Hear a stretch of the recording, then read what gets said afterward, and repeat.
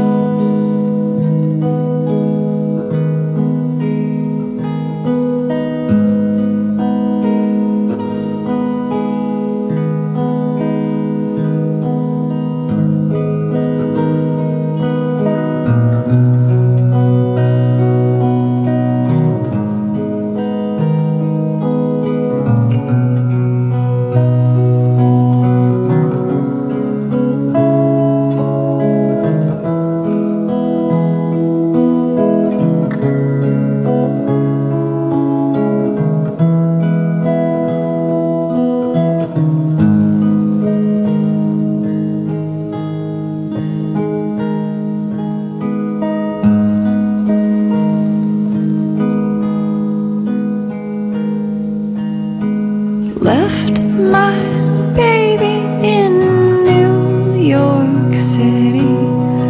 Oh, what a pity he's in New York City. 'Cause my arms are empty and the phone, it rings aplenty. But I'd rather have my baby much, much closer to me lately than he's been.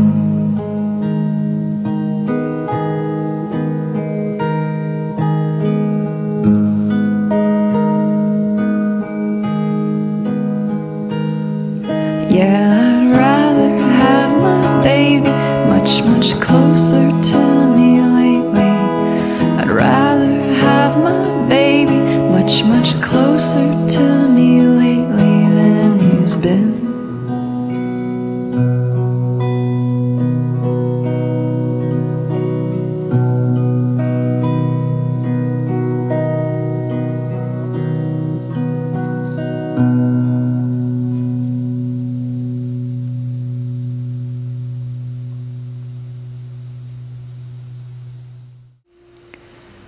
This is ooh. 1, 2. Don't tell me that they're all the same.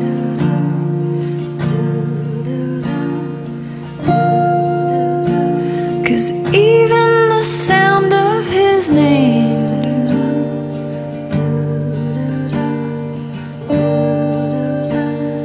carries me over their reach, back to some golden beach where only he remains.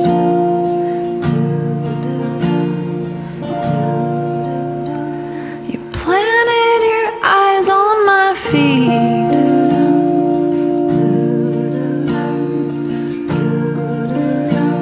You told me to dig my heels deep.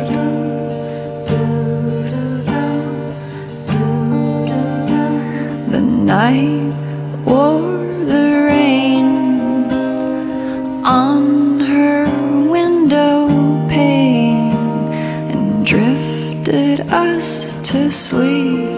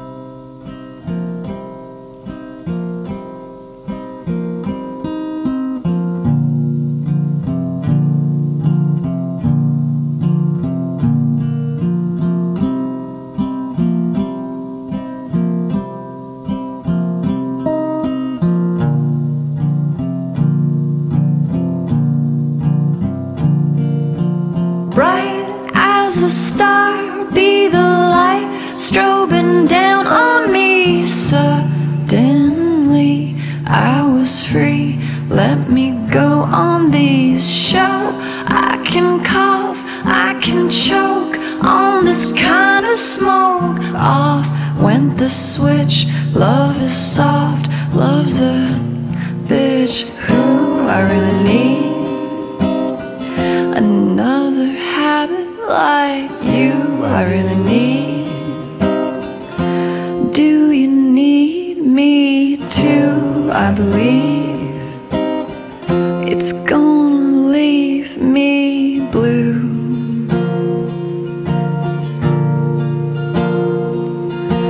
Bright as a star, be the light strobing down on me. Suddenly I was free. Let me go on these show. I can cough, I can choke on this kind of smoke. On went the switch. Love is soft, love's a bitch. Do I really need another habit like you? I really need. Do you need me too? I believe it's gonna feel like new.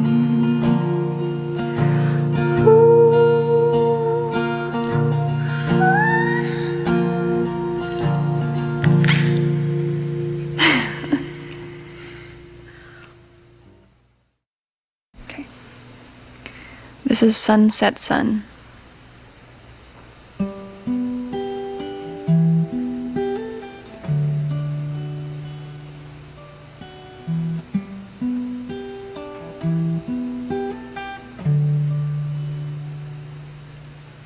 Sunset, sunset, sun. Night has come, it's done. Lives they wait beside their fate, but now she's met someone. Sunrise is sun. Pain hides no one. You'll see it wasn't me. Someday you'll know the one.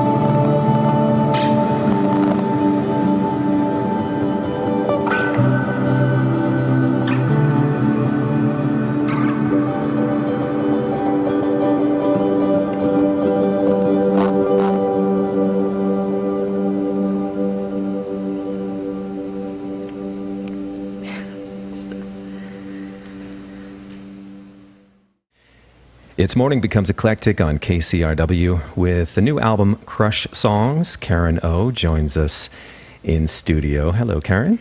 Hey, Jason. How's it going? Good. Hey, I actually have a gift for you before we really? get into this. So if I don't kill myself... Starting out really good for me. off of this chair, I brought you a KCRW mug. Oh, this is perfect because I need mugs right now. And what better mug than KCRW? Do you drink a lot of coffee, I hope? No coffee. I'm a tea person, but okay. lots of tea. So. Well, that should work then. Thank you very much. So thoughtful. So in 1997, the rapper Big Pun sang, "I'm not a player, I just crush a lot." Right. And by the time his heart gave out, just 3 years later, he reportedly weighed 698 pounds at his time of his death. So that gave special meaning to the idea of crush. Right. Personally, I've always thought of a crush as something unfulfilled. Something unrequited, and in that sense, I think I crush a whole lot, every day. But tell us, what does a crush mean to you?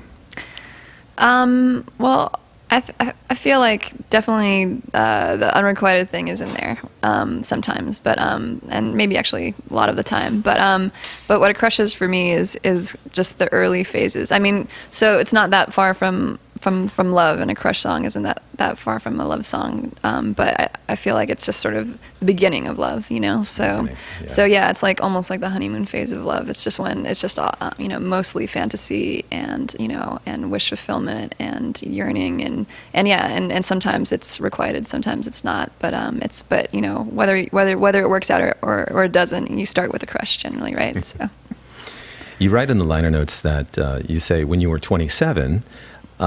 You crushed a lot. You underlined that, right?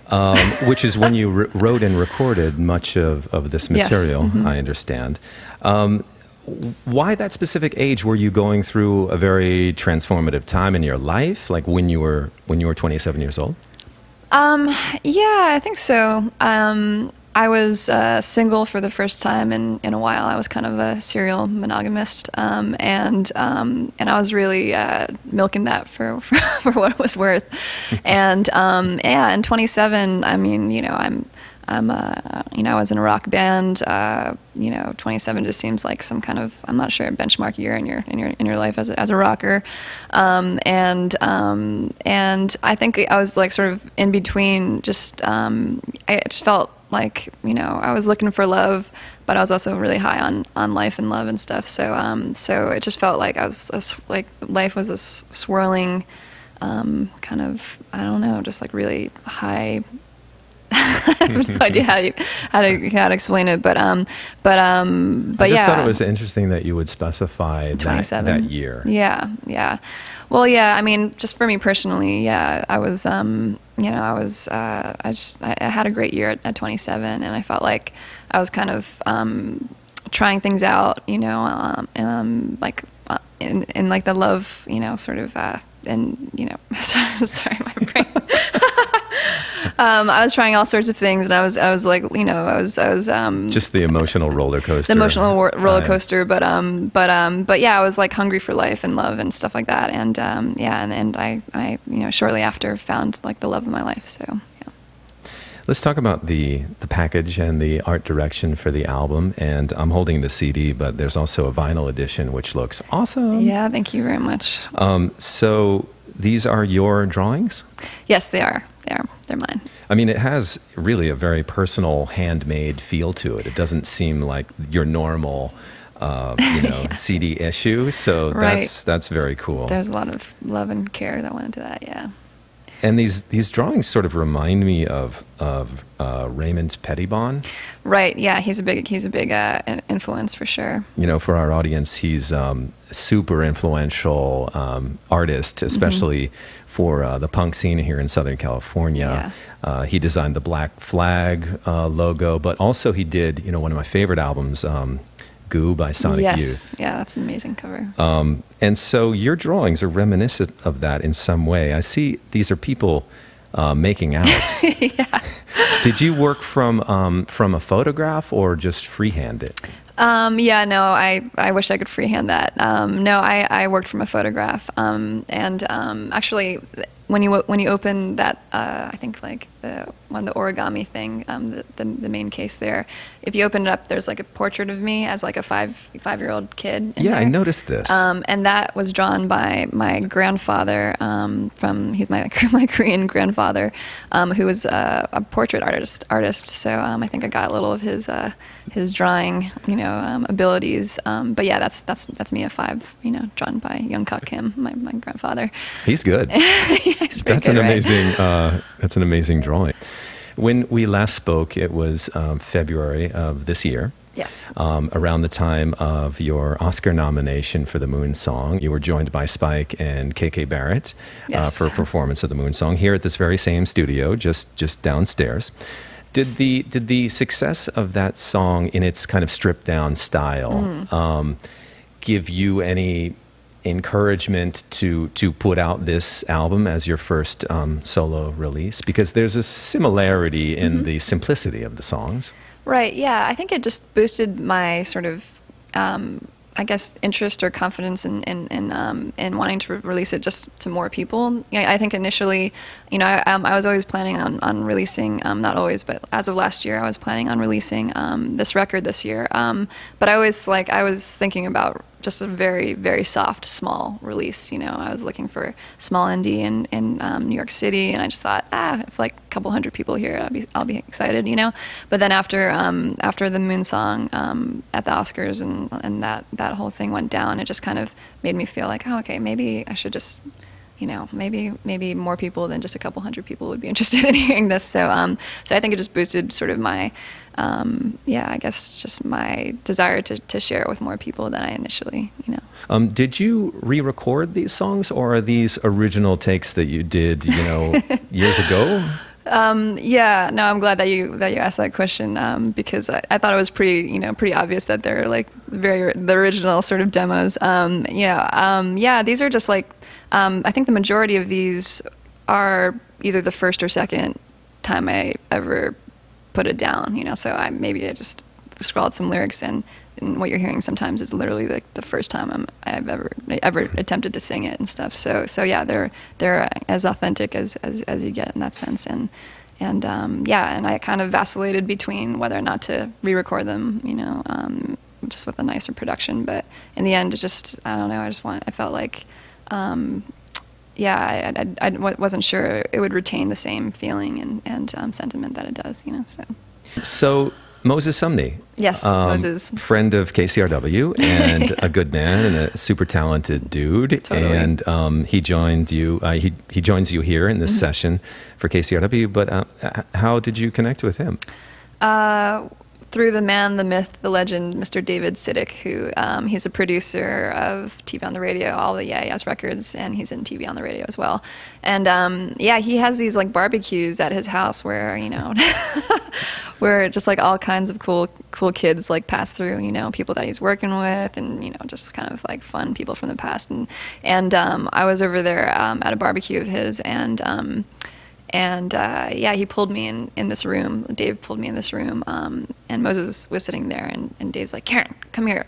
You're gonna listen to this. You're gonna love it." And Moses was like, "No, don't let me." And Moses had, I guess he had recorded like his 4-song EP on a 4-track, so he recorded on like, he had an old school like 4-track tape demo, tape machine or whatever, and so he played it for me, and wow, I just, it left an impression. So is there something about his process, which also is pretty raw in how he presents his music, that is attractive to you? Do you kind of like how he does what he does? Oh yeah. I mean, I just felt I don't know. Yeah, I just connected really deeply with it, and I felt like I'd been waiting like a long time to hear like Moses, basically, you know, and the music that he makes, and just, yeah, his his artistic expression and his soul and his dreaminess and his, I mean, it was just like, wow. I mean, it really knocked me sideways. Well, Karen, listen, thank you for joining us, and thank you for sharing your crush songs. Yeah. Crush a lot. We love it, and yeah, we appreciate you making time for KCRW. Thanks so much. Karen O, It's Morning Becomes Eclectic. This is Beast.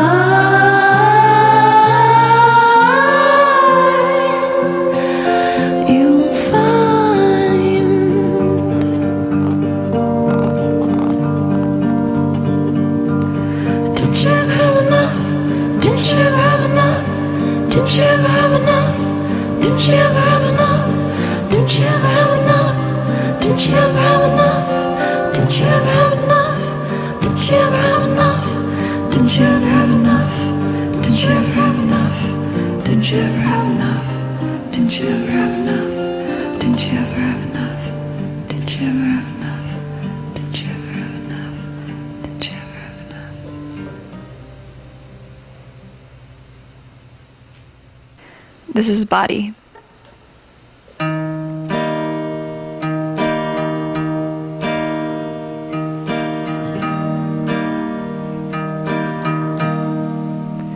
Gotta make it right for yourself. If you love somebody, anybody, there will always be someone else. So make it right for yourself. If you love somebody, anybody, Take the time for yourself. Read it in their eyes. Know it deep inside. Gotta make it right for yourself.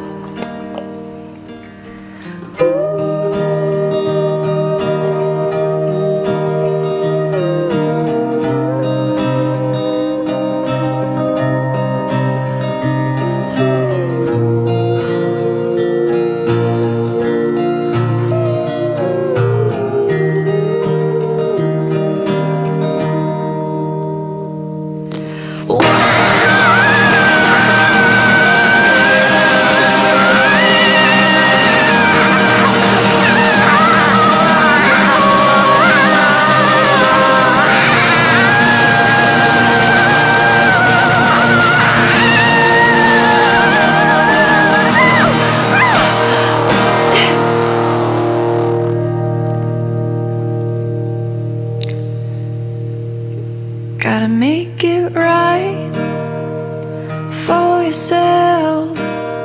If you love somebody, anybody, there will always be someone else. So make it right for yourself.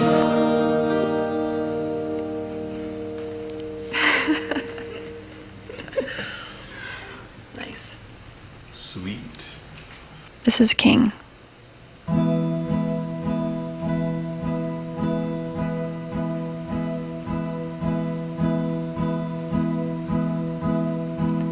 The king of pop is dead and gone away. No one ever will take his place. He's in his castle in the sky,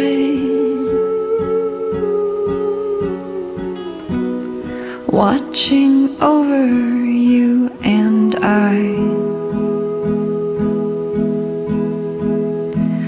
And with his single sparkling glove,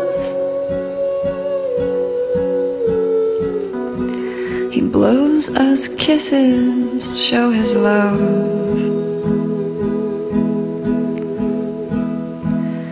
Is he walking on the moon?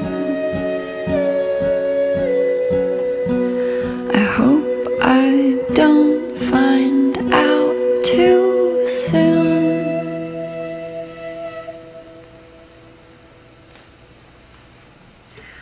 Very silly.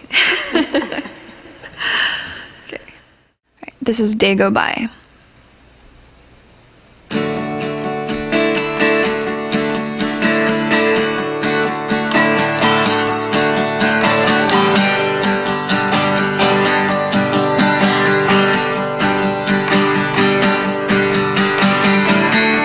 Day go by, daybreak, can't wait for the night to fall. Can't sleep, I'm wasted, wasted. Can't sleep, I'll make it to the dawn. By the way, I really need my fix, 'cause you got me so sick. I know that I'm burning for you, that I'm burning for you, that I'm burning for you. Don't call the doctor, doctor. God save the doctor, something's wrong. Gonna call the doctor, doctor. Just tell him that my pain is gone.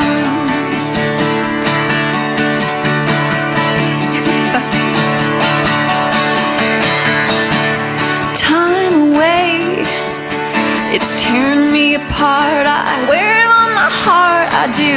Can't sleep, I'm wasted, wasted. Can't stand still, I'm shaking over you. Time away, I really need my fix, 'cause you got me so sick. I know that I'm burning for you, that I'm burning for you, that I'm burning for you. Don't call the doctor, doctor. God